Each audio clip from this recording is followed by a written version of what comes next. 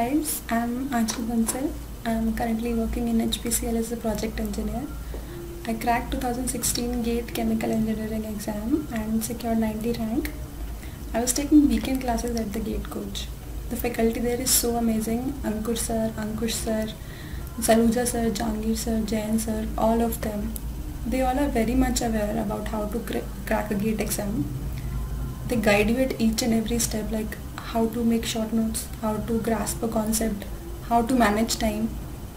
They have this amazingly designed test series. Try to attempt all the tests before appearing to the exam. Since it's just 1 month remaining for your exam, don't stress too much about what to do, what not to do. Just trust your faculty, trust your preparation, be confident. Just revise properly what all subjects you have covered till now. Don't do anything new at this time. Practice previous year GATE questions again and again. I remember I literally practiced all the previous year GATE questions for about 4 to 5 times for all subjects in the last month. So basically revision is the key. So all the best for your exam, and remember, don't stress too much.